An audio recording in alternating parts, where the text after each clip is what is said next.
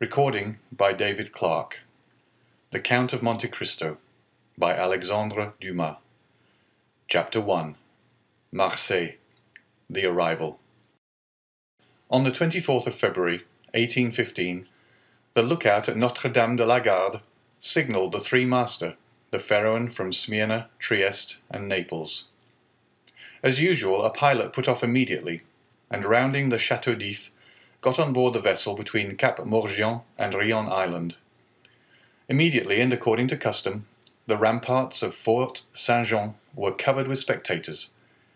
It's always an event at Marseilles for a ship to come into port, especially when this ship, like the Pharaon, has been built, rigged, and laden at the old Fosse docks, and belongs to an owner of the city. The ship drew on and had safely passed the strait, which some volcanic shock has made between the Calasareigne and Jarreau Islands, had doubled Pomègue, and approached the harbour under topsails, jib, and spanker, but so slowly and sedately that the idlers, with that instinct which is the forerunner of evil, asked one another what misfortune could have happened on board. However, those experienced in navigation saw plainly that if any accident had occurred, it was not to the vessel herself, for she bore down with all the evidence of being skilfully handled, the anchor a cockbill, the jib-boom guys already eased off, and standing by the side of the pilot, who was steering the Pharaon towards the narrow entrance of the inner port, was a young man who, with activity and vigilant eye, watched every motion of the ship, and repeated each direction of the pilot.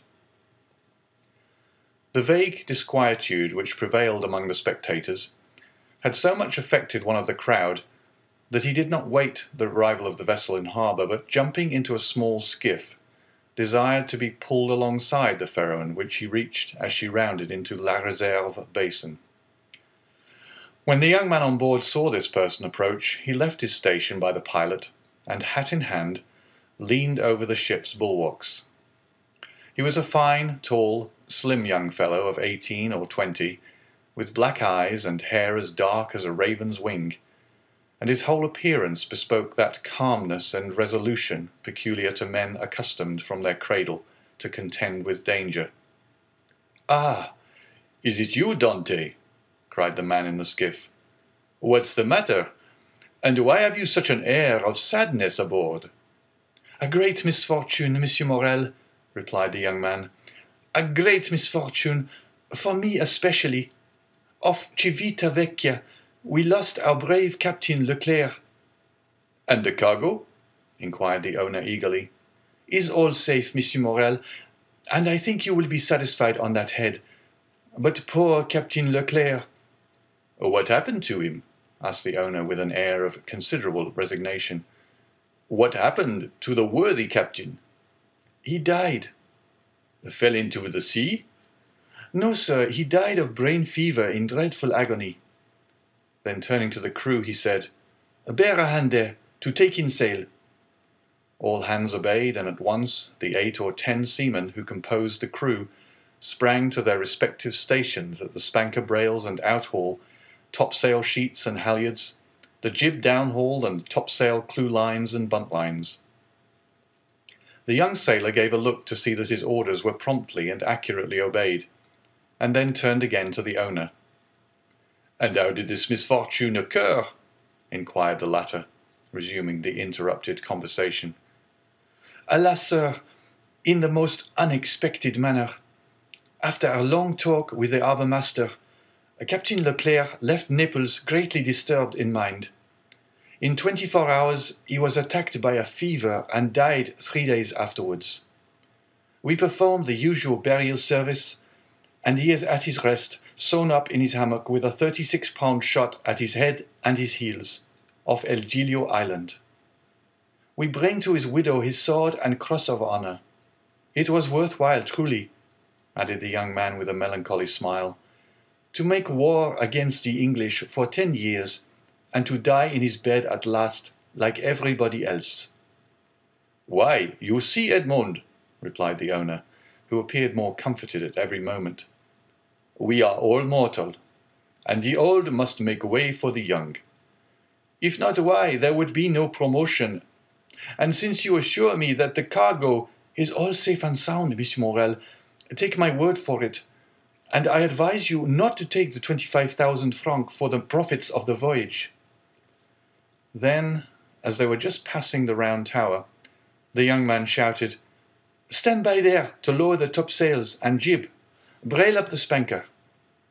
The order was executed as promptly as it would have been on a man of war.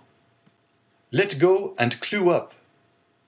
At this last command, all the sails were lowered, and the vessel moved almost imperceptibly onwards. "Now, if you will come on board, Monsieur Morel," said Dante, observing the owner's impatience, "here is your supercargo, Monsieur Danglars, coming out of his cabin, who will furnish you with every particular.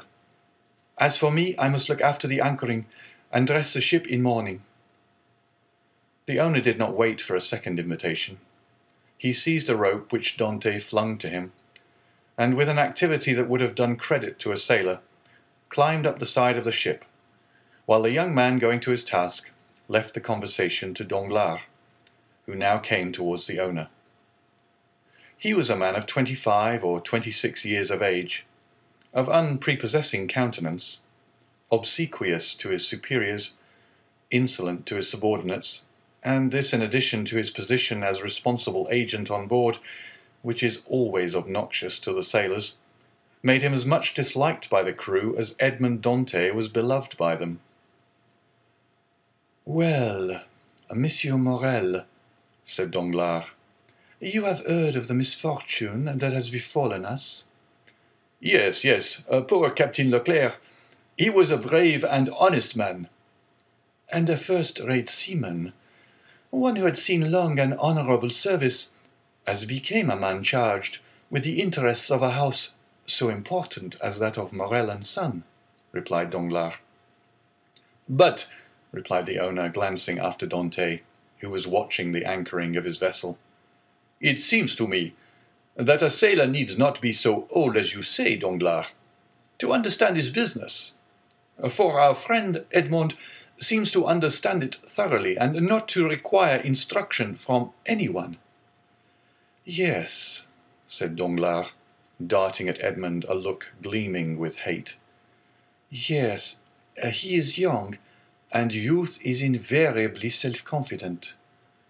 Scarcely was the captain's breath out of his body when he assumed the command without consulting anyone, and he caused us to lose a day and a half at the island of Elba, instead of making for Marseilles direct." "As to taking command of the vessel," replied Morel, "that was his duty as captain's mate. As to losing a day and a half off the island of Elba, he was wrong unless the vessel needed repairs." "The vessel was in as good condition as I am, and as I hope you are, Monsieur Morel, and this day and a half was lost from pure whim, for the pleasure of going ashore, and nothing else." "Dante," said the ship-owner, turning towards the young man, "come this way."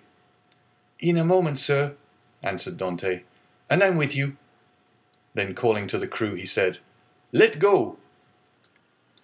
The anchor was instantly dropped, and the chain ran rattling through the porthole.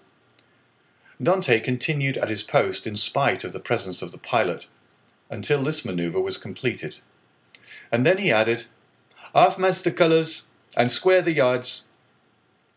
"You see," said Danglars, "he fancies himself captain already, upon my word." "And so in fact he is," said the owner. "Except your signature and your partner's, Monsieur Morel." "And why should he not have this?" asked the owner.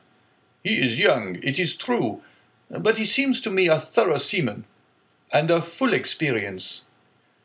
A cloud passed over Danglars' brow. "Your pardon, Monsieur Morel," said Dante, approaching. "The vessel now rides at anchor, and I am at your service. You hailed me, I think." Danglars retreated a step or two. "I wish to inquire why you stopped at the island of Elba." "I do not know, sir. It was to fulfill the last instructions of Captain Leclerc, who, when dying, gave me a packet for Marshal Bertrand." Then did you see him, Edmond? Who? The Marshal. Yes. Morel looked around him, and then drawing Dante on one side, he said suddenly, "And how is the Emperor?" Very well, as far as I could judge from the sight of him. You saw the Emperor, then? He entered the Marshal's apartment while I was there. And you spoke to him? Why, it was he who spoke to me, sir, said Dante with a smile. And what did he say to you?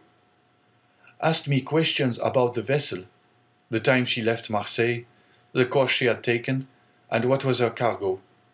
I believe if she had not been laden, and I had been her master, he would have brought her. But I told him I was only mate, and that she belonged to the firm of Morel and Son. Ah, yes, he said. I know them.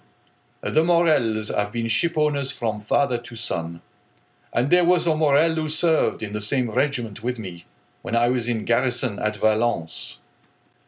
Pardieu, and that is true, cried the owner, greatly delighted. And that was Policar Morel, my uncle, who was afterwards a captain. Dante, you must tell my uncle that the Emperor remembered him, and you will see it will bring tears into the old soldier's eyes. Come, come, continued he, patting Edmond's shoulder kindly. You did very right, Dante, to follow Captain Leclerc's instructions and touch at Elba. Although, if it were known that you had conveyed a packet to the Marshal and had conversed with the Emperor, it might bring you into trouble. How could that bring me into trouble, sir? Asked Dante. For I did not even know of what I was the bearer, and the Emperor merely made such inquiries as he would of the first comer. But pardon me, here are the health officers and the customs inspectors coming alongside. And the young man went to the gangway. As he departed, Danglars approached and said, Well, it appears that he has given you satisfactory reasons for his landing at Porto Ferraio.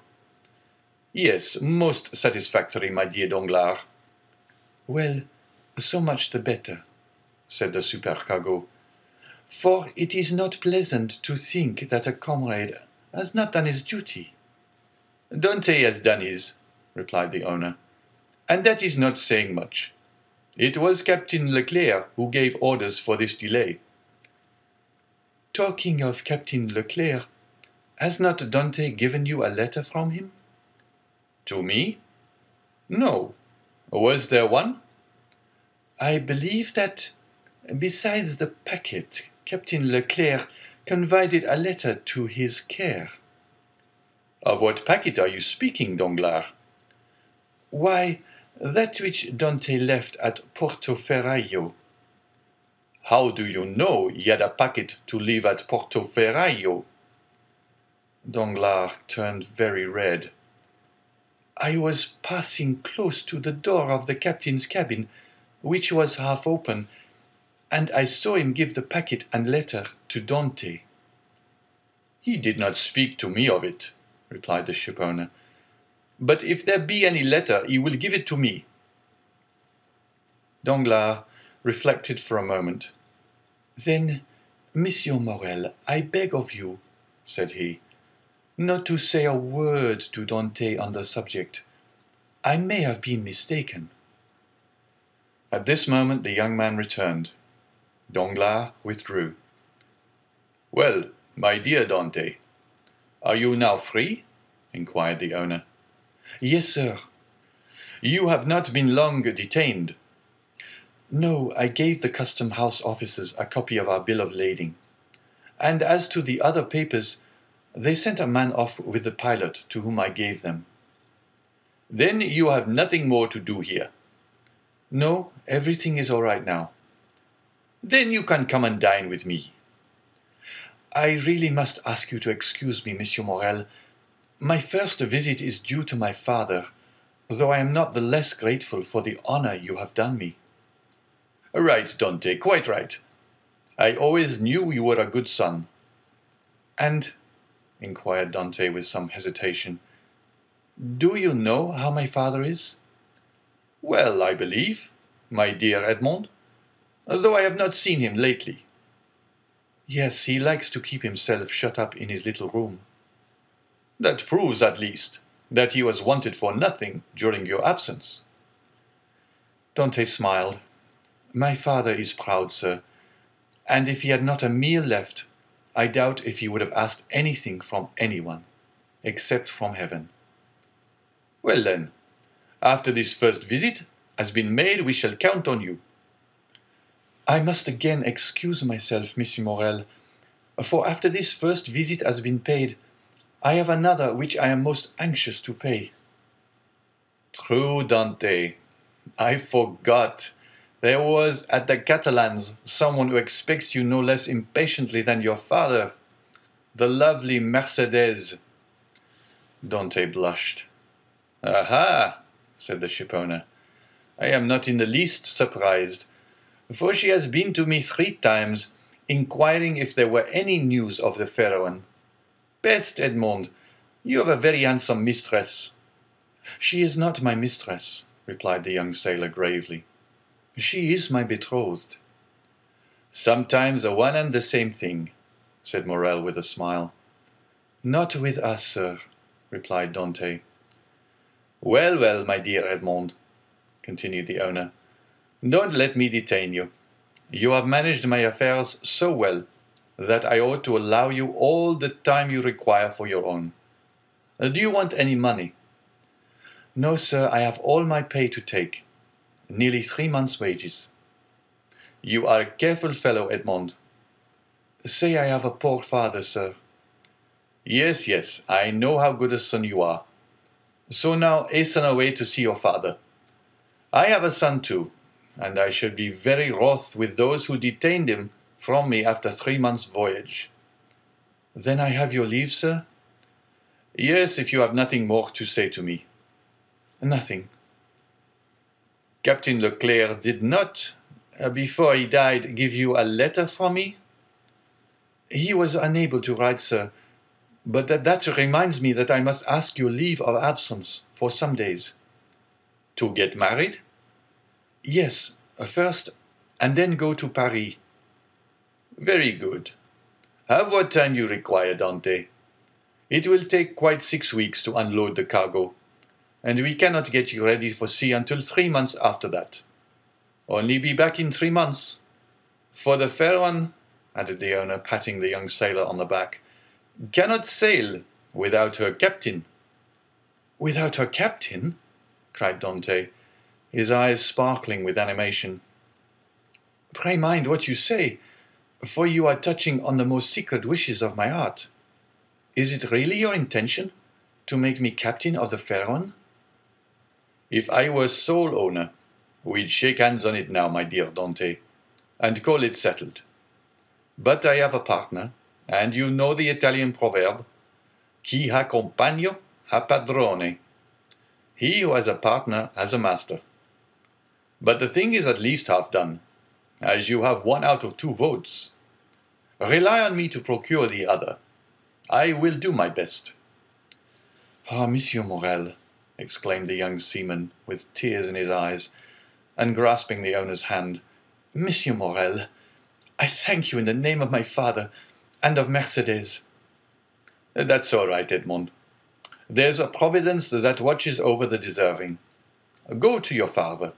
Go and see Mercedes, and afterwards come to me. Shall I row you ashore?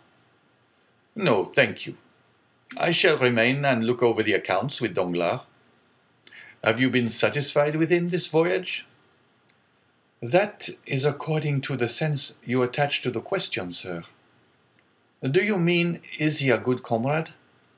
No, for I think he never liked me since the day when I was silly enough, after a little quarrel, we had to propose to him to stop for 10 minutes at the island of Monte Cristo to settle the dispute. A proposition which I was wrong to suggest, and he quite right to refuse.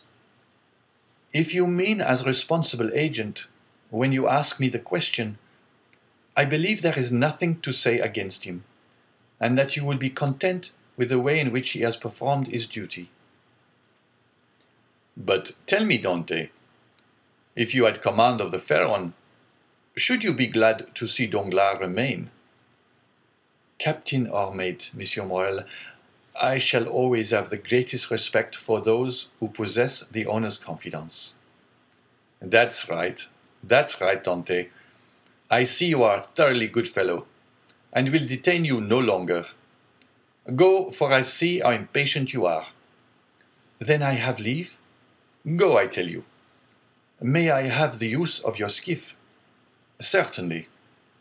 Then, for the present, Monsieur Morel, farewell, and 1,000 thanks.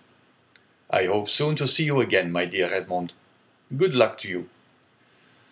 The young sailor jumped into the skiff, and sat down in the stern sheets, with the order that he be put ashore at La Canebière. The two oarsmen bent to their work, and the little boat glided away as rapidly as possible in the midst of the 1,000 vessels which choke up the narrow way which leads between the two rows of ships from the mouth of the harbour to the Quai d'Orléans. The ship-owner, smiling, followed him with his eyes until he saw him spring out on the quay and disappear in the midst of the throng, which from 5 o'clock in the morning until 9 o'clock at night swarms in the famous street of La Canebière, a street of which the modern Phocéens are so proud that they say with all the gravity in the world, and with that accent which gives so much character to what is said, if Paris had La Canebière, Paris would be a second Marseilles. On turning round, the owner saw Danglars behind him, apparently awaiting orders, but in reality also watching the young sailor. But there was a great difference in the expression of the two men who thus followed the movements of Edmond Dantès. End of chapter 1.